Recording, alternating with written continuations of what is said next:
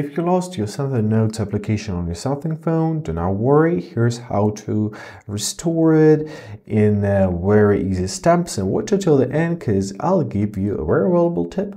So at the first tab, open up your Play Store, press search and search for your Something Notes. So if it says open, it means good job. They're installed, they're on your phone, so they may be hidden. And we will go to the next step.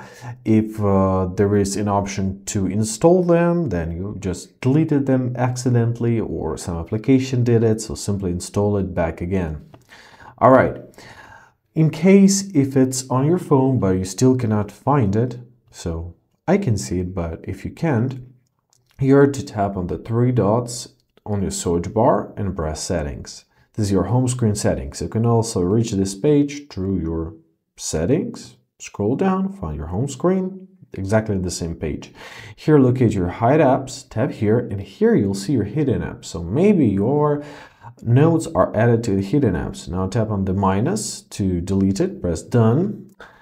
To delete it from the hidden apps list, I mean, of course.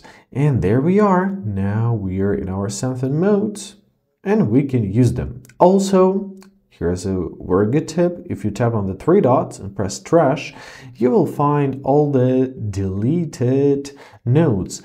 However, any notes or folders you delete will stay in the trash only for 30 days before they will be deleted forever. So basically, that's it. I hope this video was helpful. Thank you so much for watching. Have a great day and please consider subscribing to our channel.